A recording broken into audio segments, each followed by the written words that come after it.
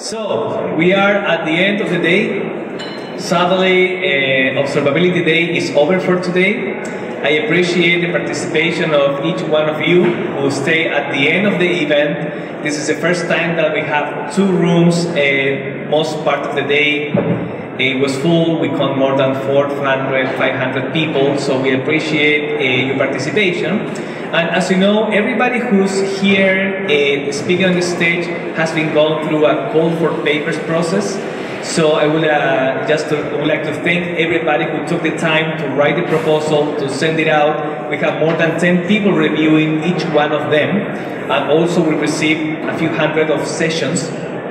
It's really hard to pick up, each one of them, but it's a huge team that works together to try to deliver the best content for what people is interested in. And as you know, there's I don't know if it's a good practice, but after KubeCon happens, the call for papers opens for the next event. Just for KubeCon, just for Observability Day, we aim to have the next session in the US version. So everybody is invited to participate.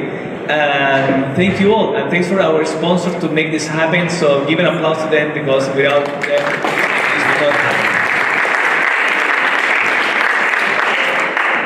So now, just go to get your coffee, your beer, and see you at KubeCon.